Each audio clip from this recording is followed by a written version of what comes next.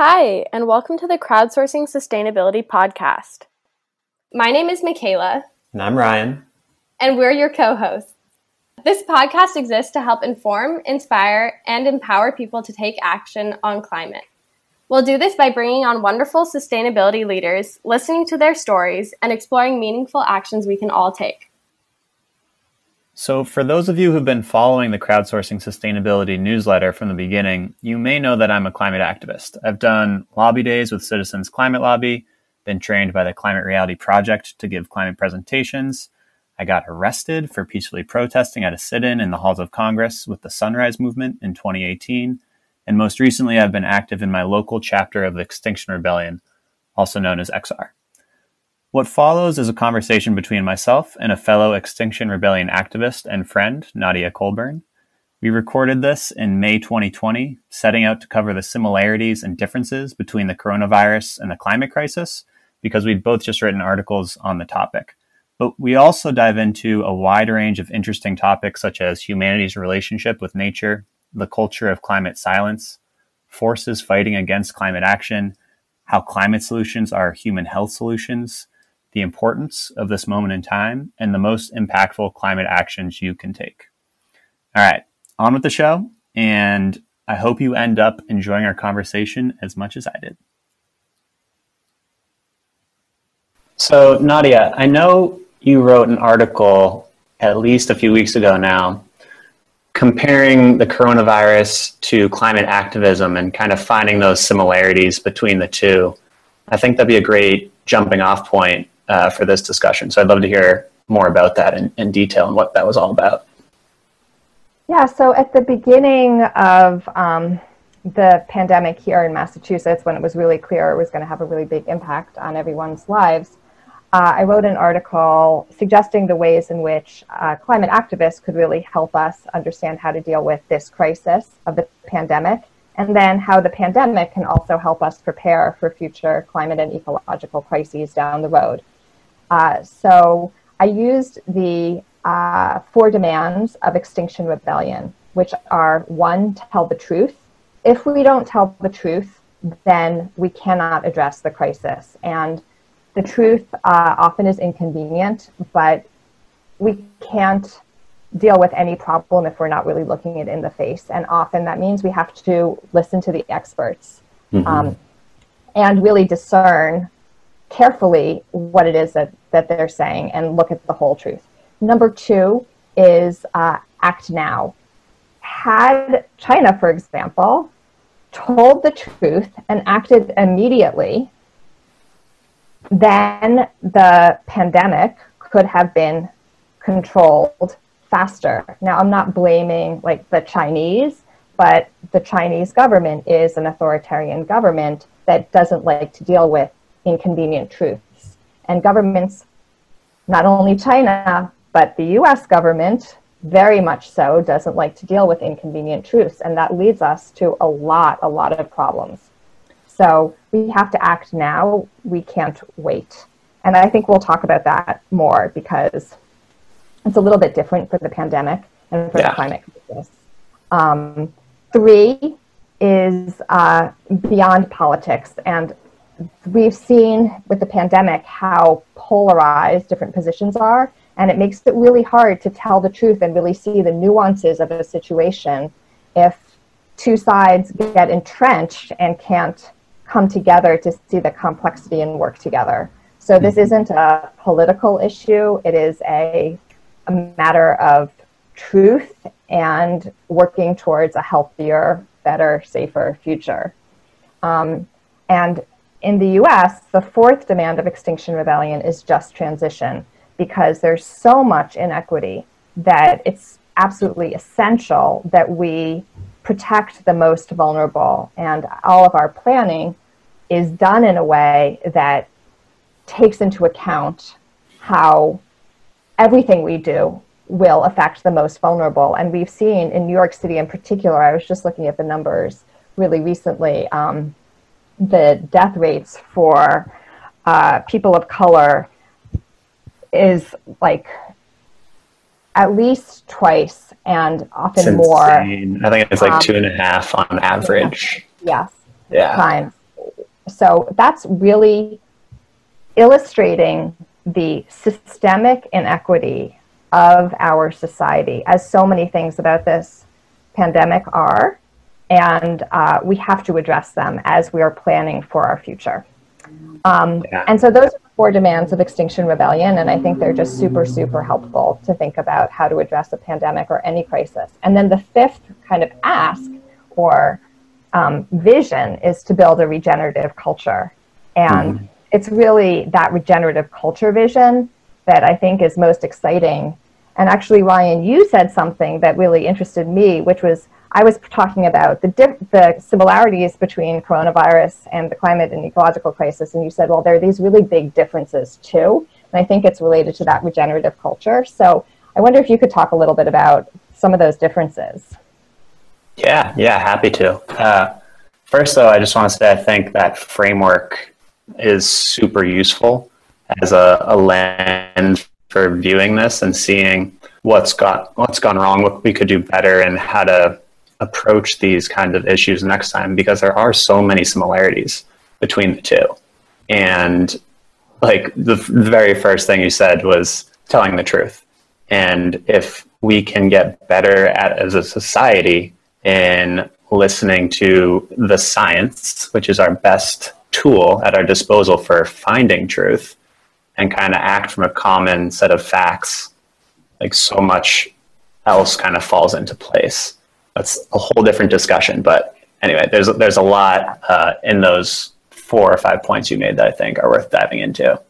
But yeah, in terms of differences, there's a few that stick out, but I think the biggest one is also the most important one. And that's just for people to understand that climate and corona are different in that to address coronavirus, we're all sacrificing, and we should be. I mean, we are prioritizing people and life and well-being, but it's not, we're paying a cost to do that in terms of, staying home, being away from our loved ones, and that social distancing. Like, it's not fun. It's not ideal. You're going to say something? Yeah, and I think the economic cost also, this is one of the areas where it's been politicized, but people are really, really struggling financially. And I just want to acknowledge that too. And it has real life consequences. Yeah. There's so much suffering. People are losing their jobs in droves, tens of millions. And then you look on the flip side for climate action. If we are going to solve climate change, what does that look like? What does that mean? And you see that this is just a win-win-win all around. It's going to improve people's health. We're going to have to come together and work together to solve this. And just overall, it's making our lives better, not worse. We need literally millions of people to solve this problem. And in a way, it really is I'm obviously biased. We're going to talk about this more in depth, but it is this solution just sitting in our back pocket to get us out of this coronavirus mess. And not only to get us out of the mess, but to solve the next enormous looming problem at the same time. Put people to work, improve our health, and make society more resilient. Yeah, absolutely. There's a really exciting report that the Sierra Club just put out saying that it has a plan to create 9 million new jobs per year for at least the next 7 years in green infrastructure. And so where coronavirus is making us lose jobs, investing in green energy, investing in our future is a job builder. And it builds better jobs. Mm-hmm. People, okay, they can't work in mines anymore, but that is a very painful, difficult, dangerous job with a very poor quality of life. We can create better jobs for people across the board in all kinds of really interesting areas. So I think that's really very, very exciting. And you were talking about... And that's an important part of the solution too. Taking care of these workers in these industries who are working in fossil fuels and making sure that they have a just transition to work in this cleaner economy or in whatever jobs they'd like to find. But just like really centering people in this transformation, because there is going to be a lot of disruption and it's for the best. But you need to be mindful when these changes happen to take care of everyone along the way. Exactly. I think there's often a perception that caring for the environment is caring for like polar bears. And hey, I care about polar bears. I mean, it's actually incredibly tragic to imagine that, you know, the world I grew up in, polar bears, it never would have crossed my mind that we'd be talking about the extinction of so many species. This is very essential. But there isn't a separation between the animals and people. We have to, this is about people. This is about people's lives. It's about investing in a livable world for people. And there's no separation between the environment we live in and ourselves, our health, our well-being, and our ability to survive. So absolutely. Yeah.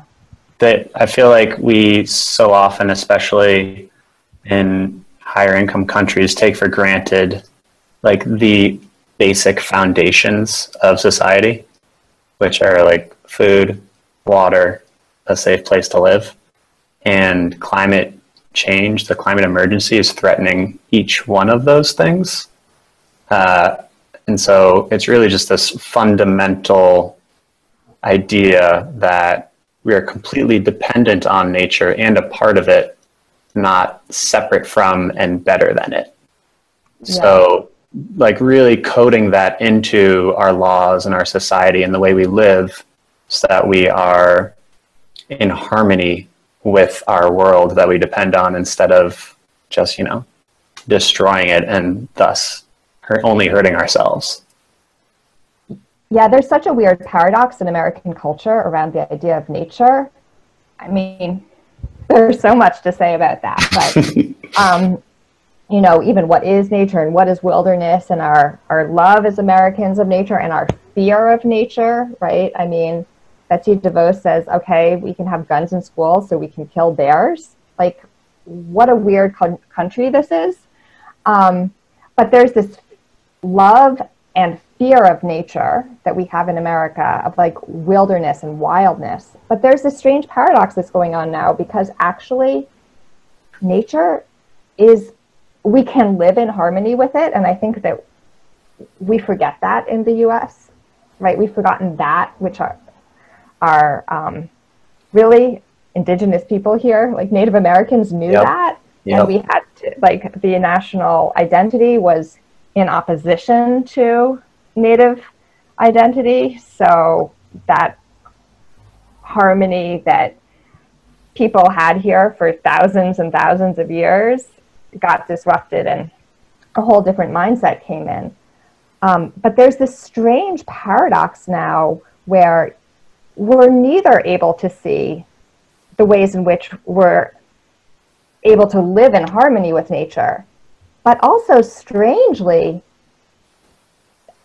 our kind of cultural imagination of how powerful and dangerous nature can be also seems to be partly forgotten, at least by certain parts of our culture, especially ones in the White House now, right? Because the other day there was just high winds here, and I was like, wow, those are really powerful. I hope my house is going to be okay. Yeah. You know, there could be a storm and it could come through, and goodbye New York City. Yeah. And there's harmony, and there's also just the force of nature. And we need to get back to harmony so that we can protect ourselves from nature really unleashing her enormous, overwhelming force that is going to be so much more disruptive. Yeah. The coronavirus pandemic. Yeah. I do think, though, building on that, that the coronavirus is opening our eyes, at least some people's eyes, for the first time, that everything is much more fragile than we like to believe. We are not invincible as people or as a society, and we're really at the mercy of nature at certain times when it gets going. And it's kind of like, it's a weird analogy, but it's kind of like when you're growing up, you think everything, or I had this for a while, living in a bubble. Like everything's under control, like they're the best. And you have that realization that your parents are just people at some point. And then you have the same realization with society at another point. And that's like, oh, no one actually knows what they're doing. No one knows what's going on. This whole thing is not under control or necessarily moving in the right direction. And you have to be an active participant in it to try to help shape it. And I think that this pandemic is kind of waking some people up to some of those realizations, or a reminder, if you've already had them, to be like, these physical forces are completely out of our control at times. And if you don't figure them out, you're at the mercy of them, really. And with Corona, it's really bad. And with climate, especially with the path we're on, it's going to be way, way worse. So, Yeah, and so the most we can do is to be proactive and try to take care of ourselves and take care of our earth. And it's just like, this is a wake-up call, right? You think you're going along, nothing changes, and all of a sudden, boom. I mean, here, my husband's a high school teacher. He was kind of waiting, but he went to school one day, and then 5 o'clock, you can't come back the next day.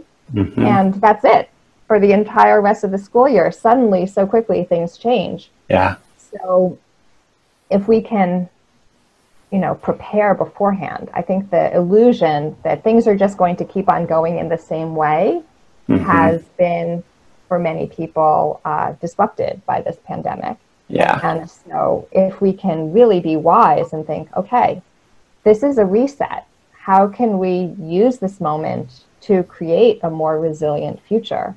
Because we've seen that really we don't, as a society, have things set up for a rainy day.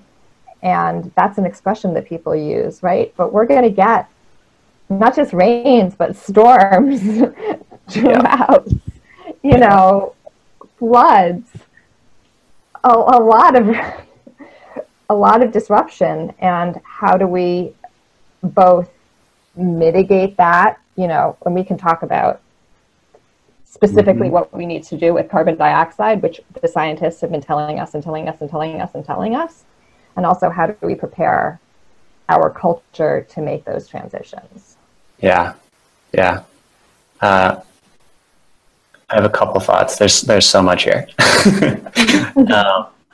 One is just on the water and flooding front. I think I'll have to double check this, but Michigan just had a couple dams break, or at least one dam break, and thousands of people had to evacuate.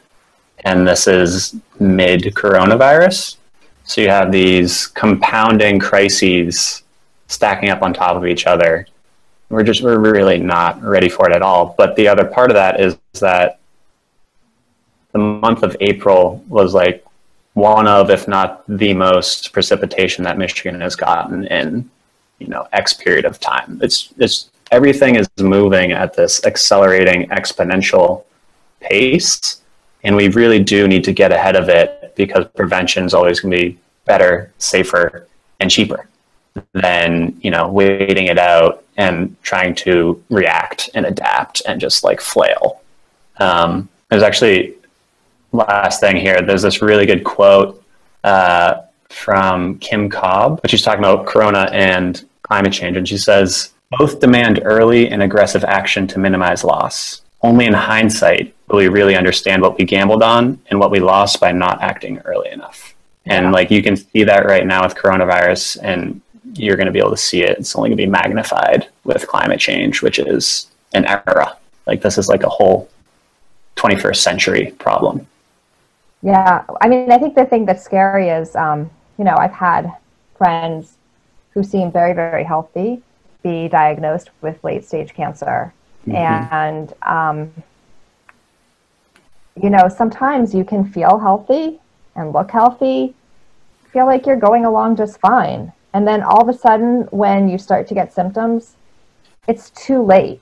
That's not to blame people. They didn't know, right? Like, they didn't know that they had cancer growing inside their bodies. But I think you can blame our society for not acting, because we've gotten the diagnosis again and again and again and again. And then people are saying, well, I feel healthy. I mean, I have plenty of friends who feel 100% healthy when they get their cancer diagnosis. But they do not say, I feel totally healthy. I'm going to just go about my life exactly the way I was going about it before. At least not my friends. They do something about it. Yep. And that's the situation we're in now. I mean, we're no longer at that stage, actually, where we are not seeing symptoms. As you just said, record-breaking heat, record-breaking precipitation, record-breaking, et cetera, et cetera, et cetera. I think all of us now, in our common perception, are seeing signs all around us of the changing climate and atmosphere. So we don't need to just trust the experts anymore.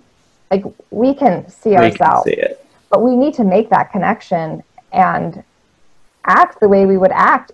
Not only ourselves, maybe we wouldn't take care of ourselves, but if our child was diagnosed with cancer, what would we do? She could be running around acting happy, but we would want to give her some treatment. And this is the thing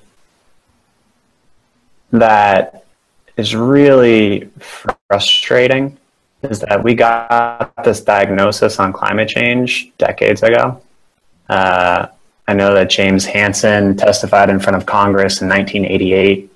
I was born in 1991.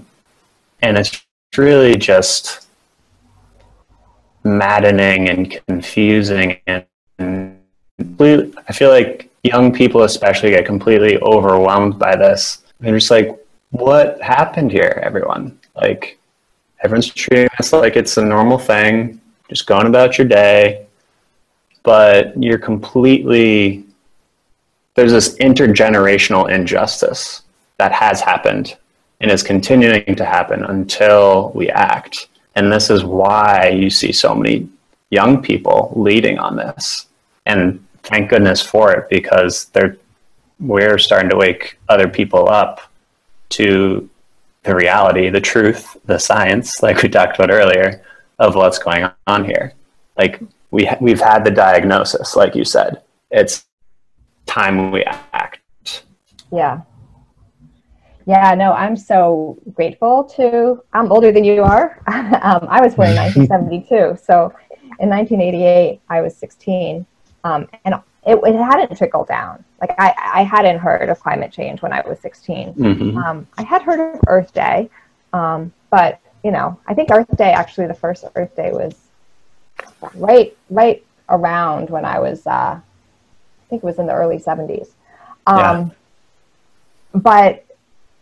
But actually, it was hearing Greta Thunberg talk. I think it was at her speech at Davos, January of, I guess it was 2019. And it was my son who said, hey, have you seen this young girl talking? Superstar. And yeah. So it was actually, the younger generation. And Greta said, what have all the adults been doing my whole life? And I listened to it. I was like, I am one of those adults. What have I been doing my whole life? Okay, I feel bad about that. But now I have to do something. Yeah. I mean, I had done some climate activism and was thinking about the environment, but I hadn't really firmly said, I'm going to really put this front and center in my life and be more outspoken about it. Yeah. And I'm happy to say that my kids, my son and my daughter, are both also really pretty involved now and in climate and environmental and social justice activism. And I feel like I'm following their lead to some extent. That's awesome. That's really, really cool. Yeah, so I similarly, or I guess maybe not similarly, but I don't think I heard about climate change until I was 20. And if I did, it did not register at all. And I think that speaks to some of what you were saying, which is just culturally, it seems like anyway, it just wasn't a big deal. It wasn't talked about. That's why we have this climate silence term. But it's the kind of thing where if no one's talking about it, no one perceives it to be a big deal. It doesn't matter, or it's not a threat. And it feels like we've finally reached some sort of tipping point on climate. And it's both exciting that we're there, infuriating that it took this long, but also just like this moment and this next day, month, year, 5 years, decade is so critically important. That yeah, I think we're finally at a point where there is starting to be some reason for hope, because if you went back a year or two and told us we're going to be where we are now on climate and the energy and the movement behind it, how much it's grown, I think most people in the climate space would take that bargain. They'd be like, we're that far? Okay. That means our rate of change, our progression is accelerating. Let's build on that. Yeah, it's a really interesting moment because we have, you talked about climate silence, which I think is a really important term. And it's really important that people not only hear people talking about climate and ecological crisis, but also talking about climate silence. Mm-hmm. Because I actually just created a whole series of videos about helping people talk about the climate and ecological crisis. Yes, everyone should go watch that. It's fantastic. My main, and I'm also a writer and writing coach, and my main point there is you don't need to learn how to do it the right way. Any way you talk about it is mm-hmm. the right way, because there is a vast I think you were the one who introduced me to the term of the spiral of silence, where this silence kind of snowballs mm-hmm. around an uncomfortable issue. So people feel uncomfortable, and it's very convenient for the fossil fuel industry. And the fossil fuel industry has spent at least $1 billion since the Paris Agreement, only a few years ago, in misinformation about climate. So we are battling that enormous force against us to try to keep us silent. And we've seen in the White House now, literally censorship to the Environmental Protection Agency. Yeah. Scientists even trying to censor and keep silent the truth. So that's going back to Extinction Rebellion's first demand. We have mm-hmm. to tell the truth. Silence is always, always dangerous. So every time we talk about it, we are taking a really important step. And of course, there's an election coming up, and mm-hmm. that is so important. Another way we have the powers that be want to silence us is to keep us from voting and to keep us thinking that our vote doesn't matter and that both parties are roughly equally unbelievable and we're disillusioned with them both at equal rates, and so we just don't vote. Well, if you care about the environment, probably people do if they're listening to this, and probably you agree with me, so I'm not trying to necessarily convince people who are listening, but I just feel so strongly about this. The Trump administration has used their powers to roll back hundreds of environmental legislations and protections. And there's a really great New York Times article about that recently. Mm-hmm. And this happens silently. It's not reported on very much. Most voters don't know about it, and it has enormous, enormous impact. So our vote is another way in which we we can speak and break that climate silence. Yeah, 100%. And to echo what you were saying a little bit ago of the stories and talking to people, no matter your level of understanding, like we're able to reach people that we know in our networks far better than pretty much anyone else. So even if you don't know all the facts, there's so much to know. It's impossible to expect anyone to know everything and speak to every single point eloquently. But you just have to know the basics and why it matters to you. And then you can go and talk to someone. And it might be a little scary, but you do it a couple times and you realize it's no big deal. And also, you realize that people, the surveys on behaviors and beliefs on global warming in the US show that over 70% of people believe this is happening, and another 2/3 or 70% care about this. So even though there's a silence, chances are when you bring it up to someone, they're going to agree and maybe secretly be happy that you voiced this because people are concerned. And I think tying it back into politics, I would love for this to be made a bigger issue in the media, especially. I really don't think mainstream media does this issue justice at all. But it's a winning issue. It is a winning issue. And if you look at the popularity of renewable energy and even the Green New Deal, even after the Fox News barrage against it, those are very, very popular policies. People want to see this stuff, and especially younger people. And if we push on climate, then I think that's a winning strategy, especially when you tie it into healthcare. Climate solutions are a form of healthcare. There's somewhere between 50,000 and 250,000 people dying a year from air pollution in the US. That's massive. Happens every year. Like 4.5 or in that range. I think that's a low estimate of million people around the world. Globally, yeah, it's like globally, 4.5 to, I want to say 8.5. It's insane. Yes. And it's interesting that we're talking about this when we have the coronavirus, because they're both things that affect the lungs and then the whole system. Yep. So we have to be healthier. And also the people who are most vulnerable to coronavirus are people who have, already compromised lungs. Yeah. So I think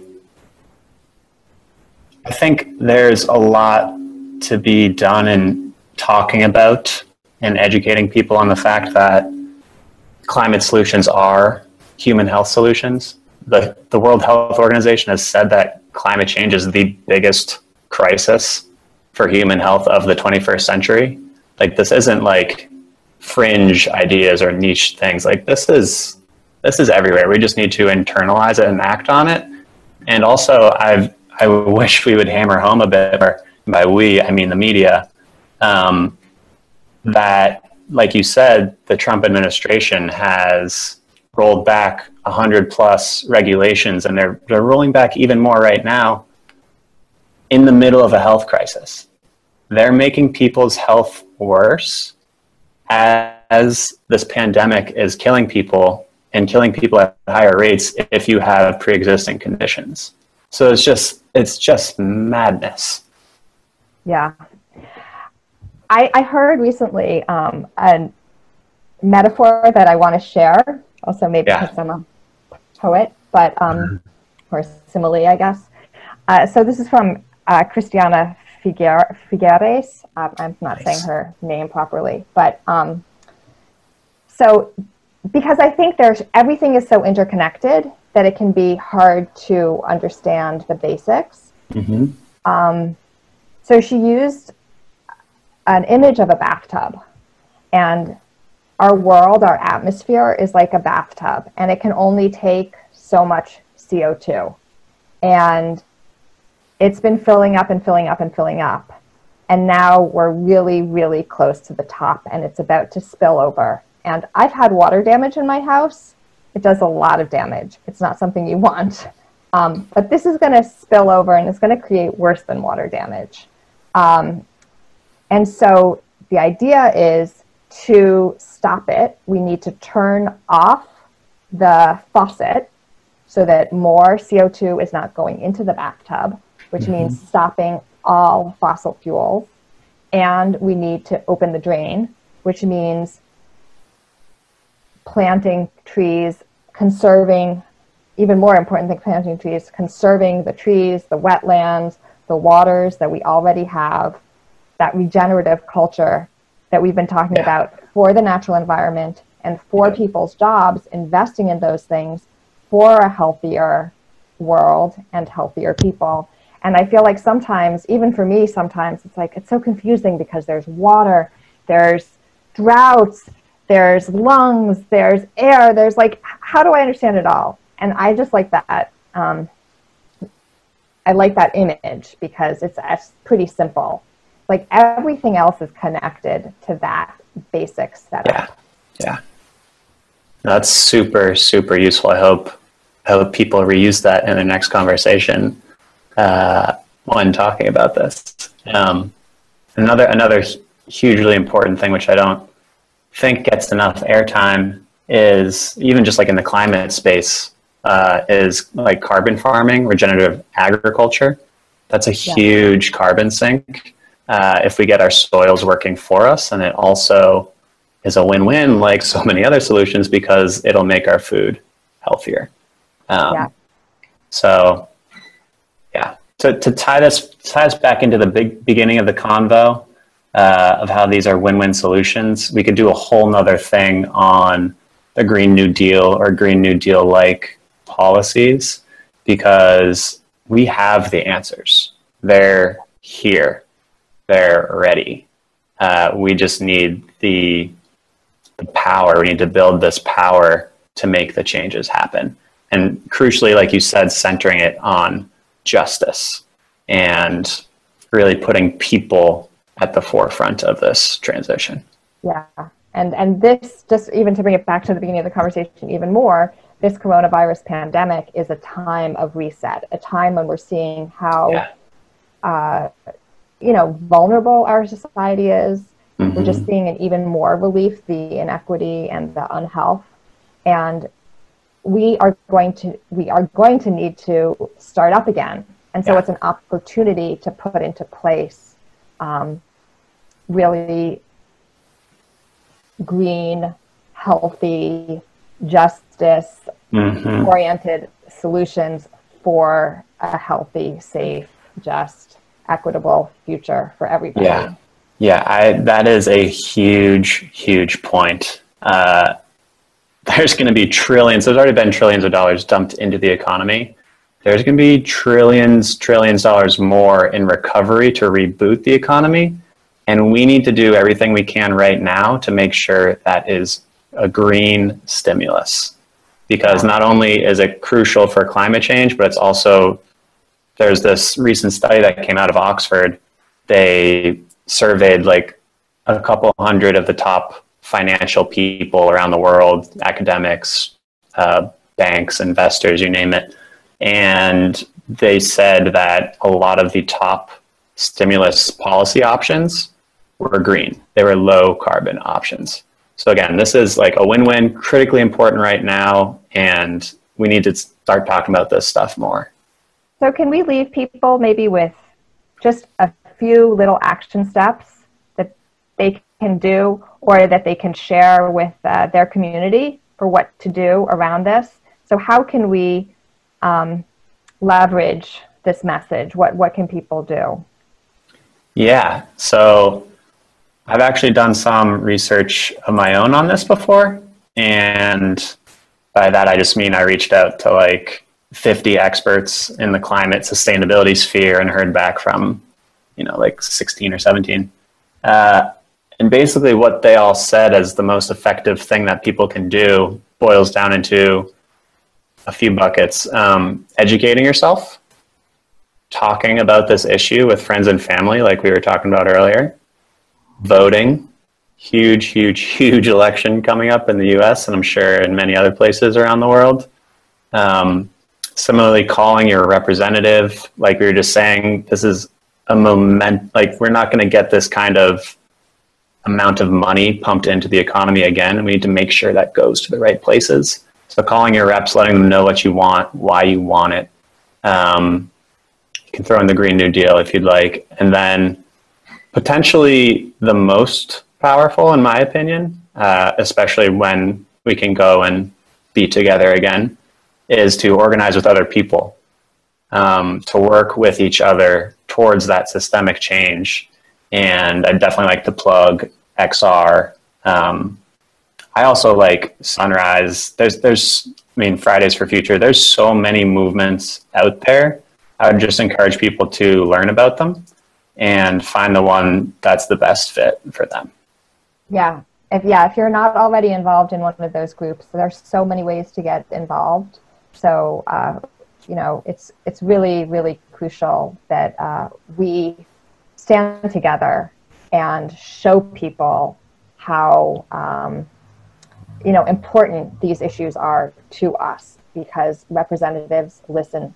They're supposed to. Their job is to listen to the people. And I saw, recently that there's a Sanders-Biden climate task force, which I was really encouraged to see. And that is because Sunrise, which represents partly because I'm sure there are lots of other things, but partly because Sunrise, which represents the younger generation, and Biden really needs that vote, care so much about this issue.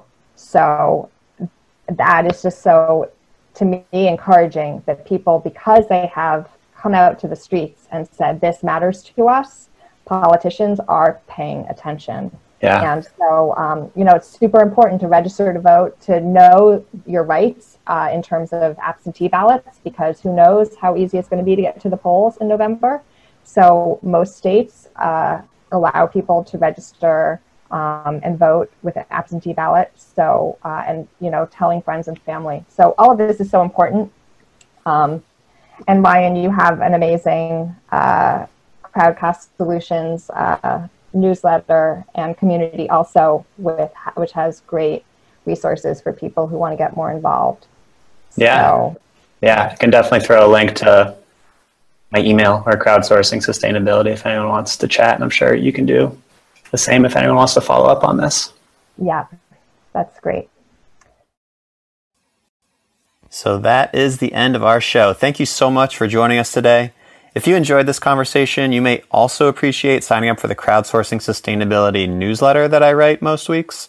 This will also give you access to our CS Slack community. And there's a link to that in the show notes, along with several other links we referred to today. Lastly, please do consider giving us a review to help us grow this community and get this information out to more people. We would really, really appreciate that. And I think that is all we've got for you today. So thank you again. Take care, and we'll talk to you soon. And we'll talk to you soon. And we'll talk to you soon. And we'll talk to you soon.